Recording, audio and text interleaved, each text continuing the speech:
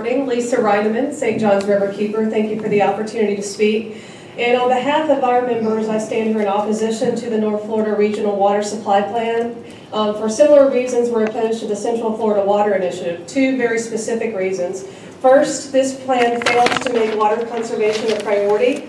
In the narrative, it reads well, just like the CFWI plan, but does not have the policies in place to truly implement a true water savings through conservation. For have real conservation, you have to have there's three legs to the stool. You have to have regulations, you have to have education and incentives. Unfortunately, over the last 6 years, all the water management districts have reduced education, so we don't have that component. Incentives have been reduced, and this fails to put those responsible, reasonable requirements in that would truly generate water savings in a long-term, sustainable way. So we do ask that you look at truly walking the walk and making the narrative about water conservation, make it a priority and truly implement policies so we all do our part for the long term, for the kids that the speaker just spoke of, as well as all of our futures.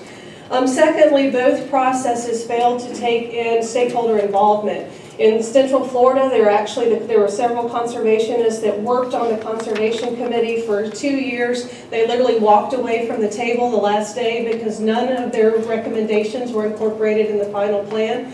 And just like this process, Dr. Welsh, who you heard from earlier, he had produced a minority report. How many of y'all have read the report that he produced? I don't see anyone. What? Thank you. I appreciate that. I would ask that you all read it. Some of the things that he did mention in that, and this is quote, overall, the Stakeholder Advisory Committee did not serve its purpose. That is, that the incorporation of stakeholder input into the Regional Water Supply Plan.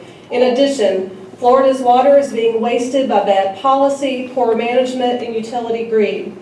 Water is a finite resource, which the Florida public and Florida leaders have come to take for granted. The North Florida Regional Water Supply Plan falls short and will lead to unacceptable damage to Florida's natural systems and wildlife. This was our representative on your stakeholder committee for the environment. He wrote this report with the intention for something to happen. So we would ask that you table this plan, take this minority report as well as the other comments you're hearing today, and let's have a true workshop on moving forward to implement sustainable long-term water supply planning. Thank you very much. Thank you, ma'am. Rick Hutton.